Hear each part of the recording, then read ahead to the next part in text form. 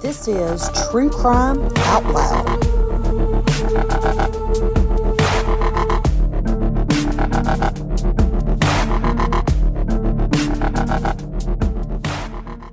I'm your host, B. And I'm your host, Jen.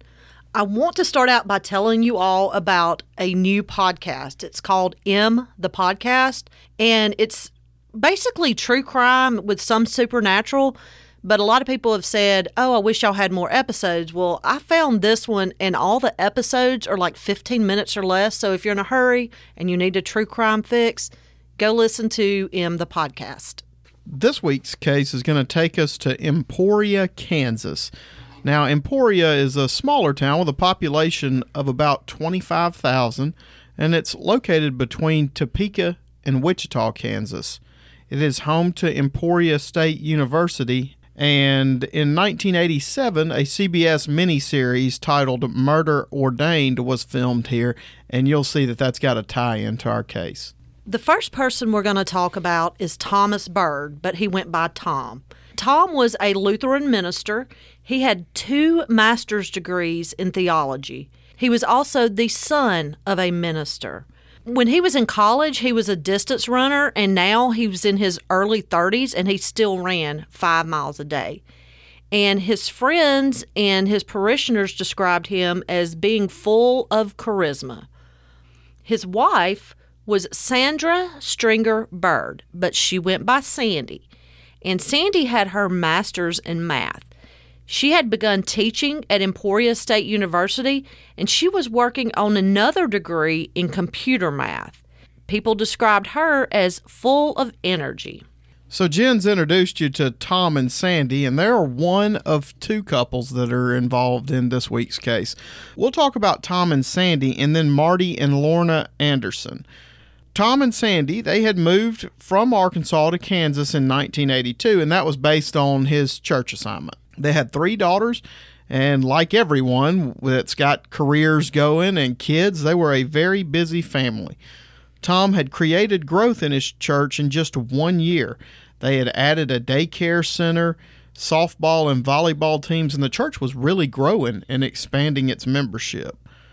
They met a couple at one of these church softball games named Martin and Lorna Anderson. Martin went by Marty. Marty was employed as a chief medical technologist at Newman Regional Health Laboratory. Marty was a Vietnam vet, and he had served in the U.S. Army and was still a reservist at the time of this case. Lorna was hired by Tom as the secretary for the church. And Marty and Lorna had 4 daughters. They didn't have that great a marriage, and Lorna had had several affairs and was generally not happy with her marriage. She discussed these marital issues with Tom, and as a good minister does, he was supportive and encouraging and kind of counseled her on those things. But we know on True Crime Out Loud that can lead to trouble.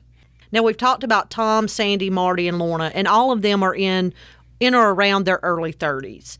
On July 17th, 1983, about a year after Sandy and Tom moved to Emporia, Sandy was found that morning face down in the Cottonwood River, just off of the Rocky Ford Bridge. And this is just south of Emporia, but still in the same county, Lyon County, Kansas. And Sandy's vehicle was next to her, and this was an apparent motor vehicle accident. You had state trooper and deputies respond to the scene. It was kind of a rural area. So they looked at all the landscape and the scene and used their investigative wisdom to surmise that Sandy had come around a sharp curve at the bridge. And from what I was reading, there are 2 sharp S-like curves before you get to that bridge. So she came down the last one, straightening out the curve, I guess, and went down the embankment into the river where she was ejected in front of her vehicle and died. An autopsy was completed, and it showed she had a transacted kidney, which is the kind of injury that is common in a motor vehicle accident. Of course, it was ruled a death due to a motor vehicle accident. So Tom's in a state of mourning, and he becomes closer with Lorna and Marty, and they're there for him after his wife has died. But 4 months later, on November 3rd of 1983, Lorna was driving the family van down the road with Marty and the kids in it. They were coming from Fort Riley, headed back towards Emporia. As we said, Marty was still in the reserves, and I saw some that said National Guard. But either way, he was still in the military service, so they were headed back home. But she began to feel sick, so she pulls to the side of the road and left Marty and the kids in the vehicle, and she goes off away from the vehicle a little bit because she felt she was going to be sick, but she wound up losing the keys. So she calls back to Marty and says, "Hey, come help me find the keys so we can go." Well, as they begin to search for the keys in the dark on the side of this road, they were approached by a masked gunman who shot Marty in the head with a .22 caliber pistol, and he died on the scene. And a few days after this, because it was a murder and it was just unusual for the area, Lorna gets a spokesperson for her, and that spokesperson is Minister Tom Bird. Now, I'm sure that all of our True Crime Out Loud listeners have got their eyebrows raised now, and so did the police, because random masked gunmen out in a field where we're looking for our keys, shooting and killing one of the two people out there, is raising some red flags, and you don't have to be a veteran detective to see that. So obviously the police are going to launch an investigation into Marty's death, and they were suspicious from the very beginning, just like our True Crime Out Loud listeners. A random robbery on the side of the road? Not likely. Although Marty did have a $270,000 life insurance policy. Fairly quickly, police hear rumors that Tom and Lorna are having an affair. Tom says that they didn't have a sexual relationship, but he admitted that he was close to her because she was his secretary and that he often had counseled her through her marital difficulties. Police, as a normal course of investigation, they're going to speak to everybody, and that includes friends of Marty and Lorna and Tom, and they're going to talk to everybody's friends. And one of the people they spoke to is Jan Mead. Now, she was a friend of Lorna and a supervisor where Lorna worked part-time with the Heart Association. Lorna had disclosed to Jan as early as February or possibly March of 1983 that she was having an affair with Tom.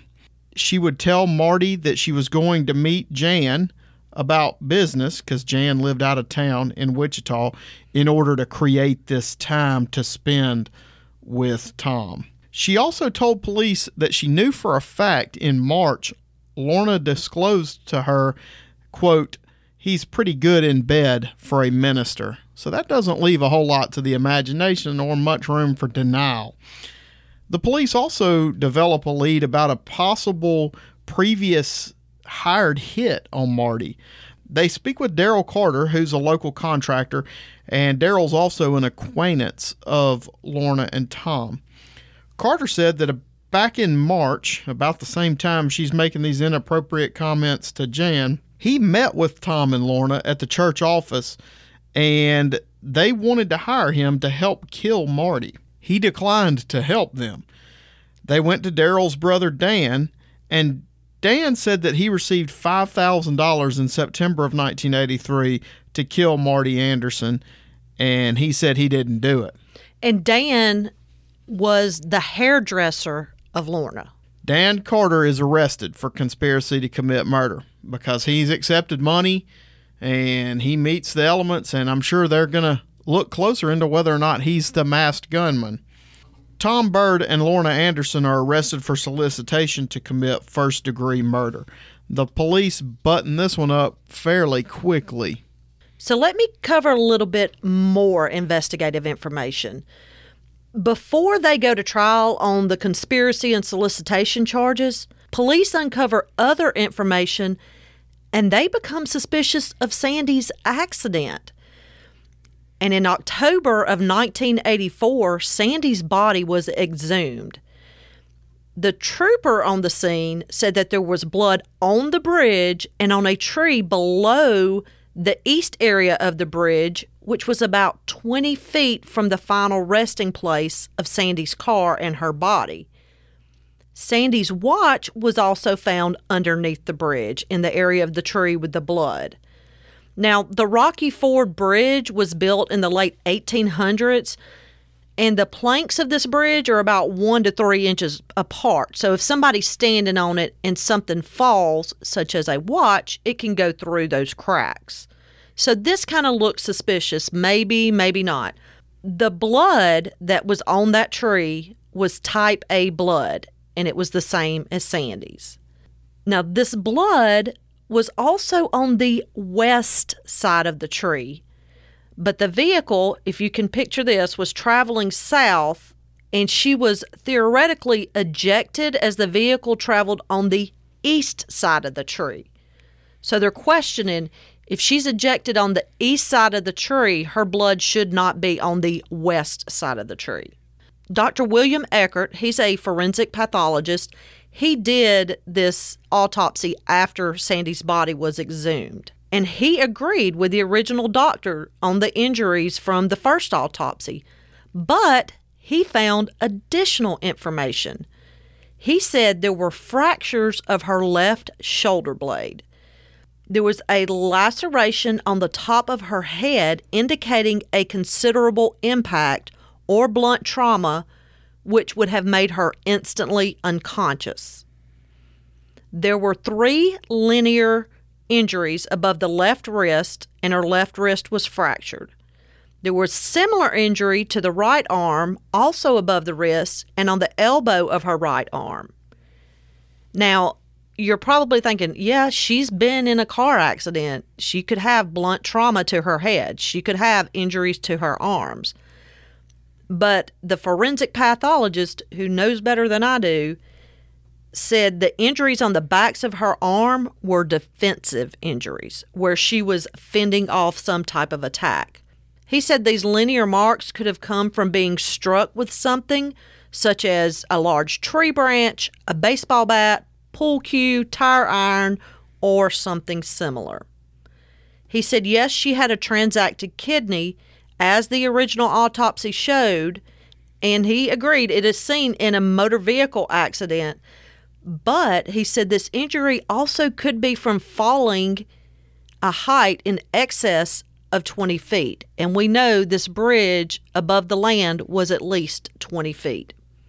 He said he saw no injuries that were consistent with being ejected from a vehicle. Now, Dr. Gabriel, the original doctor, said her death resulted by loss of blood due to internal injury caused by blunt trauma. So basically, she bled internally and died. He determined that her death would have taken about 30 minutes to an hour after she sustained the injuries when she was thrown from the vehicle and thrown face down into the water.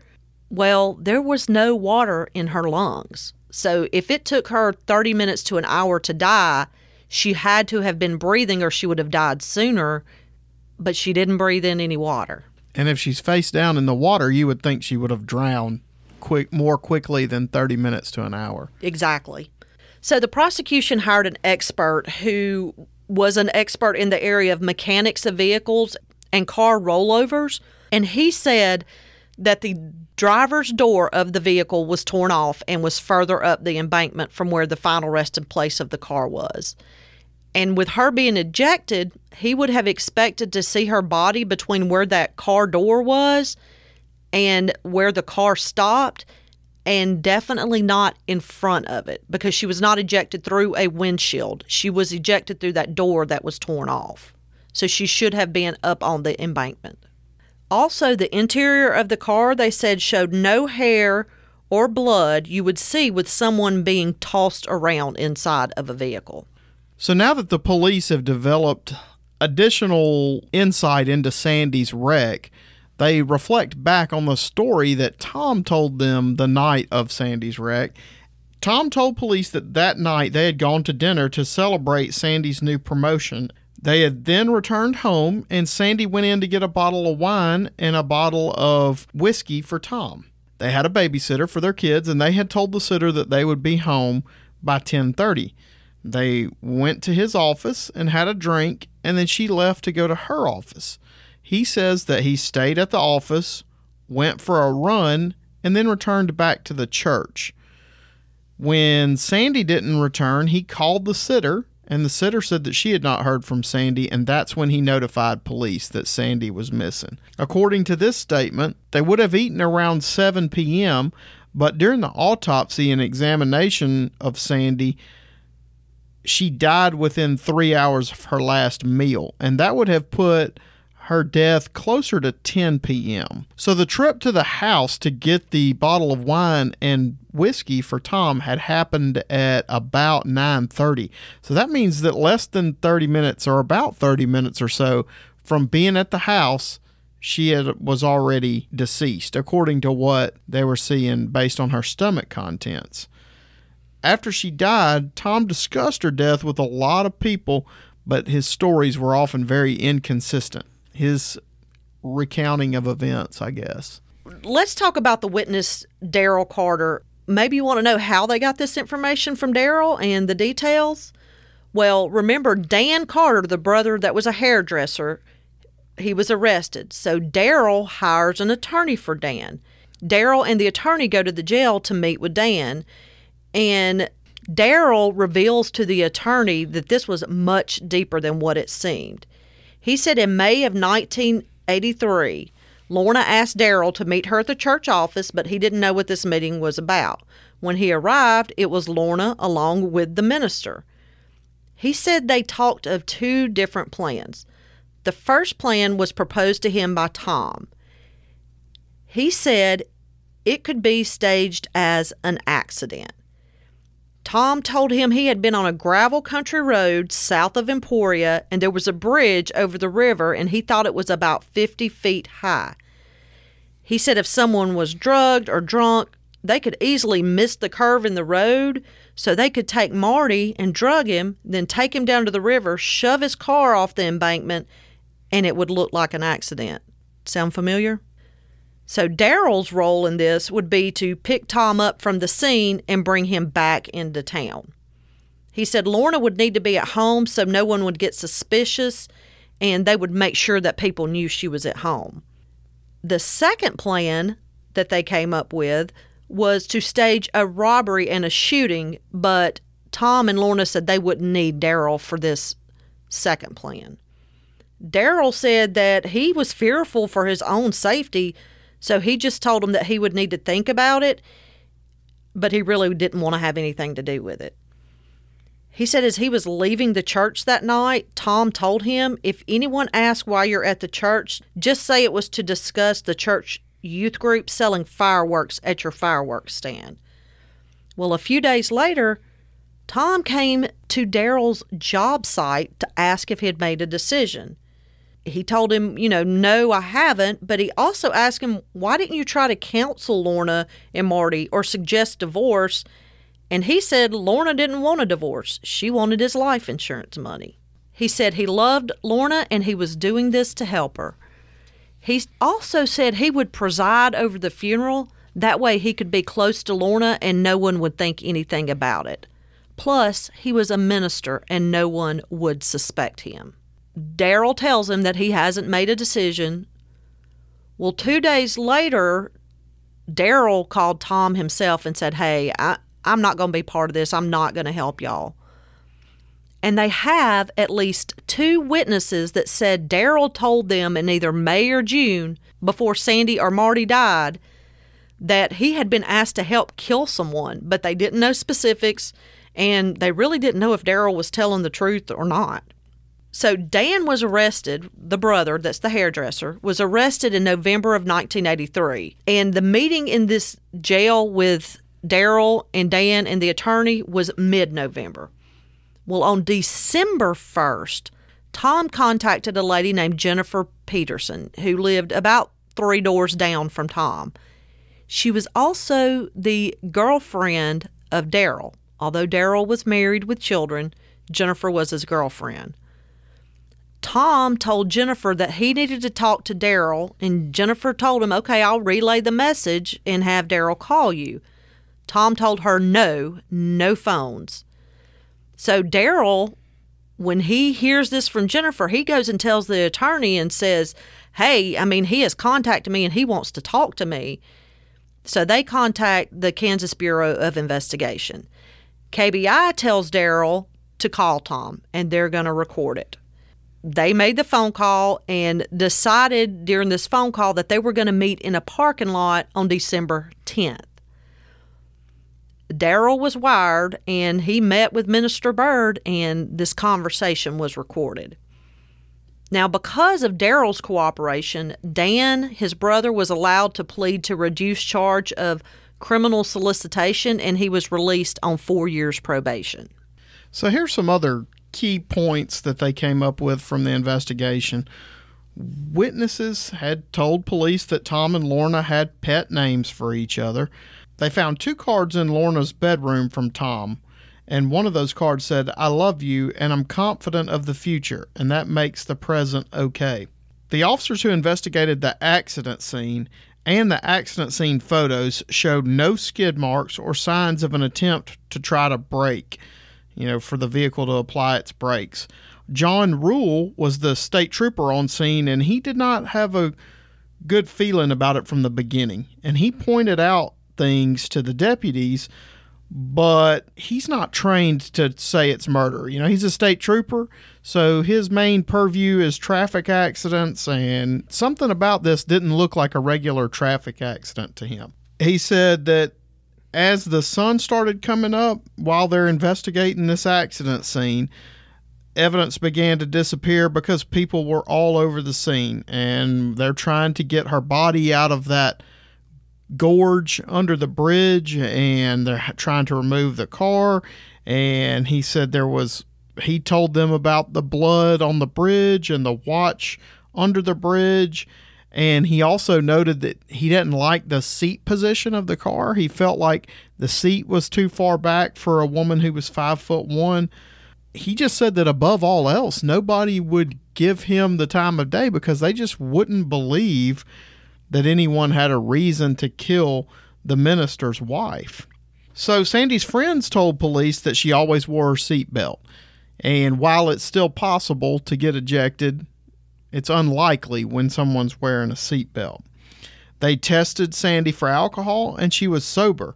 We were unable to locate her actual BAC, which is a blood alcohol content, but articles state that she was sober. So if she had any alcohol in her system, it would have been very, very low because they would have been able to test and see that.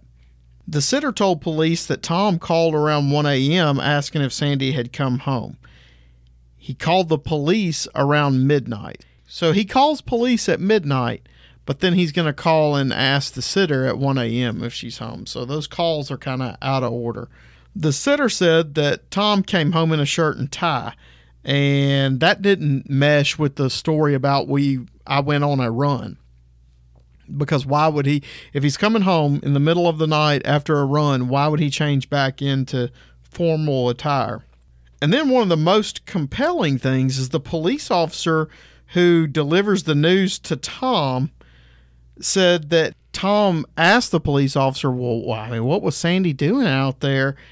And we never go out there. But then he later on asked where the accident occurred, which is very suspicious. So he inquires with the police officer about why Sandy would be out there and states that they never go out there, presumably before he knows where Sandy even is. Tom has an answer for everything. Anything the police throws at him, he's going to throw back a response. And he outright denies to the police that he's had a sexual relationship with Lorna. And he explains away the cards in Lorna's bedroom because he says that they were referring to Christian love and not adulterous love. He said that the sitter was only 14 and was confused about the time, and that he had called her before calling the police and not the other way around. And we're talking about they're investigating this a whole lot later, so Sure. Phone records aren't like they are now. I mean, they probably couldn't have gone back and gotten them. Sure, because remember, at the time of the accident, I mean, the police really treated it as kind of open shut traffic accident. He also claims that the babysitter was confused about what he was wearing. He said that he put on a polo shirt after the run, but every other time the sitter had seen him, he was usually wearing a shirt and tie, and that she probably got those incidents confused. And then he claimed that the police officer gave a general description of the location, and that is what prompted him to ask what she was doing out there. And then he was just trying to put the pieces together by determining an exact location. The prosecution has a theory of their own, and they believe that Tom and Sandy went to the bridge where they had a drink, and she received fatal injuries on the bridge. And that's where she was beaten, and her body was thrown over the bridge rail into the water, and that the car was then pushed down the embankment to make it look like an accident. Tom then jogged the 7 miles from the bridge back to his office to make it appear that he was never there. He had to change out of his clothes because he would have had dirt and blood on his jogging clothes, and that's what would have prompted him to put his shirt and tie back on. There were no eyewitnesses, no physical evidence, but a lot of circumstantial evidence is what led the prosecution to their theory. The new info on Sandy was presented to a grand jury. The grand jury indicted Tom for first-degree murder of Sandy. And a year and a half after Sandy's death, Tom was charged with her first-degree murder. So let's talk about the trials. We're going to start with the trial for solicitation for the murder of Marty. Now, remember Lorna had talked to her friend Jan? Jan also reveals that in April, Lorna told her she wished something would happen to Marty and to Tom's wife so that they could be together. And then the babysitter, Esther. Now, this is going to be the babysitter for Marty and Lorna. She overheard Lorna on the phone saying she could not wait for Marty to die so she could count the green stuff. A friend of Lorna's also said Lorna once joked about killing her husband and even went to the point at one time during their marriage to have an attorney draw up divorce papers. So we can see this is not a great marriage. Well, Lorna wound up pleading guilty to 2 counts of solicitation to commit first-degree murder, and the conspiracy was dropped. And the reason there's 2 counts of solicitation is they solicited Daryl, who turned them down, and then they went to his brother Dan for the solicitation. But Tom went to trial and pled not guilty. Daryl and Dan both testified in his trial to their involvement. We also find out that both Daryl and Dan, both of the brothers, had sexual relationships with Lorna. The tapes from the phone call where Daryl called Tom and the meeting with Tom where he was wired up was played for the jury. Now, most of this talking was done in vague terms. Lorna testified in Tom's trial that she gave Dan Carter $5,000 and he in turn gave it to another person who gave it to another person who was supposed to be the hitman in Mississippi. And she also claimed she had been abused by Marty. But Tom, in his trial, he seems, from the information he's given police and the answers he seems very confident in himself, and he took the stand in his own trial.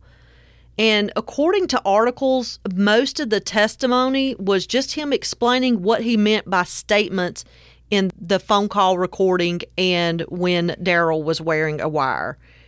He said the meeting was to discuss the church youth group selling fireworks, which is the same thing that Daryl says he told him when he left the church. Tom was convicted of criminal solicitation to commit first-degree murder and conspiracy to commit first-degree murder, and he was sentenced to 2.5 to 7 years in prison. Now, he goes on trial for Sandy, the death of his wife. The prosecution presented 72 witnesses and over 100 exhibits. By this point, Tom said he doesn't know what happened to Sandy, but it could have been suicide or possibly Lorna and one of her former boyfriends could have done something to Sandy. He does admit to a relationship with Lorna, but said it did not become physical until after Sandy's death. Now, Sandy died in July, and if you remember, her friend said Lorna was telling her about the affair with Tom back in the spring. He said that they were only physical 3 or 4 times before his arrest in March of 1984. And we already told you about the evidence that they found to be able to arrest him on Sandy, and that was the same evidence they presented at trial. They also say that Tom and Sandy were having marital issues, the stress from their jobs and 3 kids, and she had gotten a promotion and she was going to be teaching more classes in the fall, and Tom didn't really like this. He wanted her time more devoted to the family and to the church than to her work and school. And Sandy had even told friends that she felt that her husband did not love her anymore. Plus, he was having an affair with Lorna. In August of 1985, Tom was convicted of first-degree murder and sentenced to life in prison. So we talked about the trial for conspiracy and solicitation in Marty's death. They haven't been charged for the murder of Marty yet. It took them several years, and it wasn't until 1990 that the prosecution finally had enough evidence to take Tom and Lorna to trial for the murder of Marty Anderson. And Lorna cooperated with the prosecution, and she was able to plead to second-degree murder and got a sentence of 15 years. The prosecution, though, worried about Lorna's credibility because she had told various versions of events and had initially lied about what happened, but they put her on the stand anyway. And Lorna tells the jury that she and Tom planned it together. She said they were sexually involved by the spring of 1983 before Sandy's death or Marty's death. Tom had said to Lorna that she was not what he needed in a wife, but he could make her into what he needed.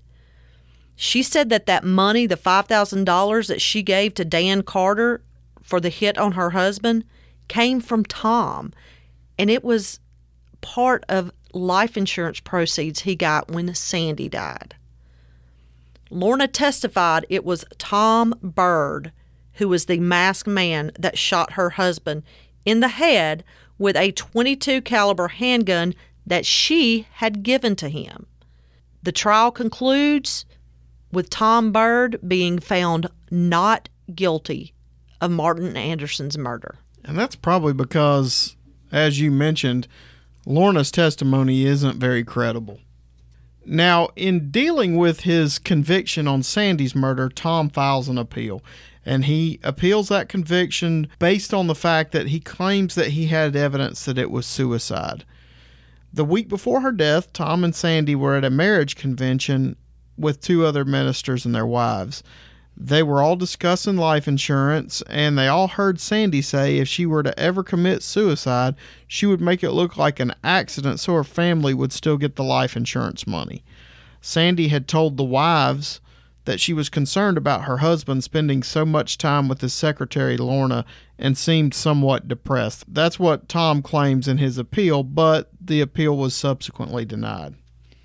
So after they went to prison, Tom and Lorna, they had no further contact with one another. But I want to tell you about them in prison. Let's start with Tom. They say he has been a model prisoner. He co-founded Convicts for Christ. He organized various events. He started a marriage enrichment seminar for inmates and their spouses with his new wife. So let me tell you about Tom's wife that he married while he was in prison. Her name is Terry, and she was a preschool teacher in Kansas City, and they wed in a prison ceremony in 1988. They had actually met at a church function not long after Sandy's death, but before Tom went to prison. In 2001, after 15 years, Tom came up for parole, but he was denied. The reason for the denial was because of his inability to take responsibility of his crimes. He was still saying, "I'm innocent, I did not do this." In 2004, came up again, and he was released from prison and came off of parole in 2006. Now, at this point, he moved to Wyandotte County with his wife, Terry, and he still denies any involvement in Sandy's death. And the last thing I could find on Tom is that he was working as a marriage counselor. So let's talk about Lorna in prison. In 1985, prior to any of her convictions, she married Randy Eldridge, but they divorced in 1990. In 2004, she married Terry Moore. And Terry Moore was the campus director of Youthville.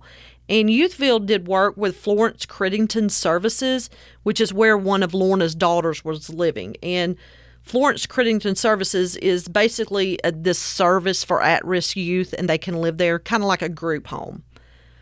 But they were married by proxy, which is where you have someone stand in for you, and Lorna was on the phone during the ceremony. In prison, she took parenting classes, earned a college degree with honors from the University of St. Mary. She came up for parole several times and was denied. In 2007, Lorna was released from prison and came off of parole or state supervision in 2014. Now, if you're listening to the dates, Lorna ended up spending more time in prison than Tom, but she had no conviction for Sandy's murder, and she pled on her husband's murder, but she ended up spending more time actually in prison. In the last few years, Lorna has been appointed as CEO of Interfaith Housing Services in her hometown of Hutchinson, Kansas, and this is 11 years after her release. She has been part of the Interfaith Housing Services for 9 years prior to her appointment, and they said it was just a great fit. She still lives in Hutchinson, where she's close to her family, and she now has 12 grandchildren. So a couple of footnotes to this case. As I mentioned earlier, the TV miniseries Murder Ordained was based on this case and actually filmed in the town where it occurred. And one other footnote is the Rocky Ford Bridge, which is now referred to as Bird Bridge after Sandy Bird.